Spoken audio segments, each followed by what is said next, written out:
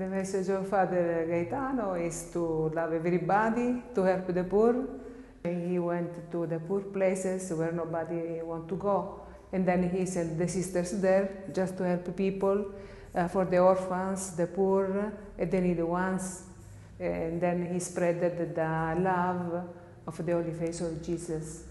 Because the face of Jesus, the face when a man suffers, show in his face. So Jesus expressed all his love for the people, assuming all the pain of others. It was wartime, no? And then he suffered a lot of problems, trials, and then, of course, as every beginning, has a lot of problems. But with the help of God, he overcome everything.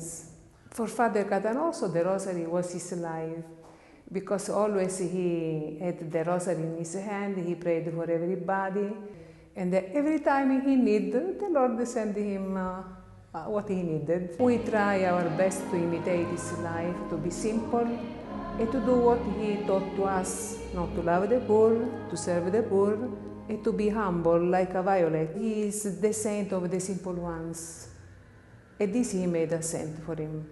He made a saint.